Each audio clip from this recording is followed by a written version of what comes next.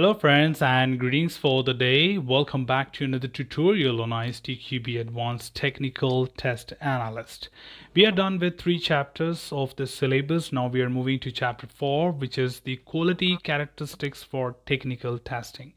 And in this particular chapter, we'll be exploring more beyond what we are actually expecting being a technical test analyst to understand and explore more about non-functional parameters. In this chapter, we'll be covering a lot of non-functional parameters or quality characteristics which we need to be aware of being a technical test analyst and even from the point of certification. As a part of this chapter, we'll be covering introduction, of course, which will be a part of this and this tutorial. 4.2 general planning issues, security testing, reliability testing, performance efficiency testing, maintainability testing, portability testing, and compatibility testing. A lot of important, the non-functional parameters will be discussed in this chapter. So make sure that you have complete understanding on these aspects, as these are the key areas of the technical test analyst. To begin with, we are getting started with introduction, and in introduction we are talking about the basic information what you must know from the point of technical test analyst and what exactly is technical testing of quality characteristics. First of all, in general, of course, we know it from the foundation already that the non-functional parameter or technical test analyst or testing is all about how the system behaves. Remember, team, from foundation in chapter 2 we have understood what is functional testing, what is non-functional testing, and the same is being recalled here in order to understand that when you talk about functional, it is all about what a system should do. And once the system is ready, we talk about how the system further behaves when we have different scenarios given to the application, when more number of people are working, talking about data security and making sure that if the application can also be deployed in any other environment, and many such factors which are related to the quality characteristics of an application. In fact, the testing of the non-functional parameters does not wait for a application to be ready, because what if you start talking about the non-functional parameters after system testing, where the system is already functionally built, and rectifying things or adding things into that would be quite complicated. So in the beginning itself, you parameterize or you make sure or combine the different parameters of the non-functional aspects as well, and then your design itself or the code itself will include those features what you are looking forward to be included during the non-functional testing.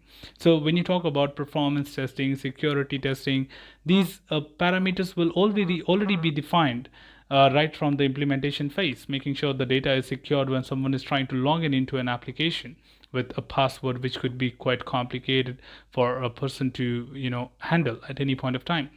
The second thing is probably, what if like 100 users comes and we talk about memory leaks, we talk about void pointers, then these things do not wait for the system testing to happen and then evaluate. So these things can actually get evaluated right from the component testing or integration testing as well. So for example, during component testing of real-time and embedded systems, conducting performance efficiency benchmarking and testing resources usage is important. And yes, it can be conducted. For these kind of parameters, we don't really have to wait for a system to be ready, a UI to be developed, and then start implementing that. No, you can do that much earlier in your life cycle.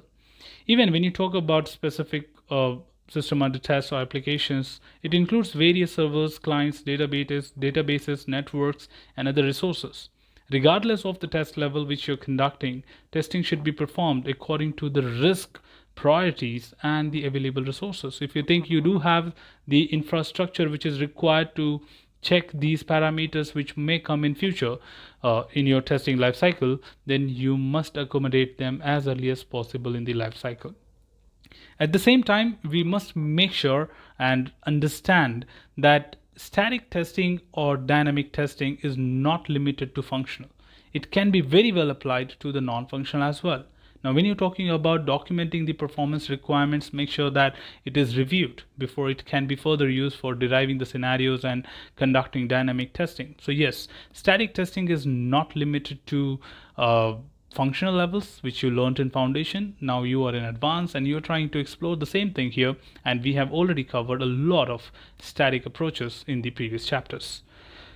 For all the other quality characteristics and sub characteristics which we'll be looking at right now, the typical risk must be recognized. It is really important for the technical test analyst to do the risk analysis and understand that what are the risk and complex areas, and allocate the appropriate effort required in order to mitigate them and also address them, or make sure that your risks are being covered in your test cases at the right point of time before they can surprise you. Quality characteristics testing requires particular attention of the life cycle timing. As we are right now talking about that, lot of non-functional parameters can actually begin from the beginning, right from the design phase itself. Then the life cycle timing and schedule really matters to one in order to determine what kind of activities we can do early and what kind of activities can be performed later when we have an application with us. Even if you talk about implementing them, the same thing can happen. Talking about testing them, the same thing must be considered. Some of these testing, like performance testing, requires extensive planning, dedicated equipment, specified tools, specialized testing skills, in most of the cases significant amount of time, as you know that the non-functional parameters are quite extensive and may require a lot of effort, maybe probably high-end tools and infrastructure in order to organize and conduct them. So technical test analyst must take the responsibility of making sure that everything is well arranged, it is available in advance, so that anyways it's going to take longer, but if you can put them a little early in place, then it will be quite easy to perform. Further, in this particular segment of introduction, we are also introducing you to what exactly is the responsibilities of the technical test analysts when it comes to quality characteristics. I have also a separate playlist for test analyst where we have covered the other parameters. If you want to know anything about them, you can always hop into the test analyst playlist and look for that. But here in technical test analyst, what kind of testing and quality characteristics are in our scope? So we have both the details here, the characteristics and sub characteristics. So for technical test analysts, reliability is the major characteristic, which includes maturity, fault tolerance, recoverability, availability. Additionally, we have performance efficiency like time behavior, resource utilization, capacity, maintainability, which includes analyzability, modifiability, testability, modularity, reusability. Further, portability is another one, which is adaptability, installability, replaceability. Security testing, which is confidentiality, integrity, non-repudiation, accountability, authenticity, and all these kind of things.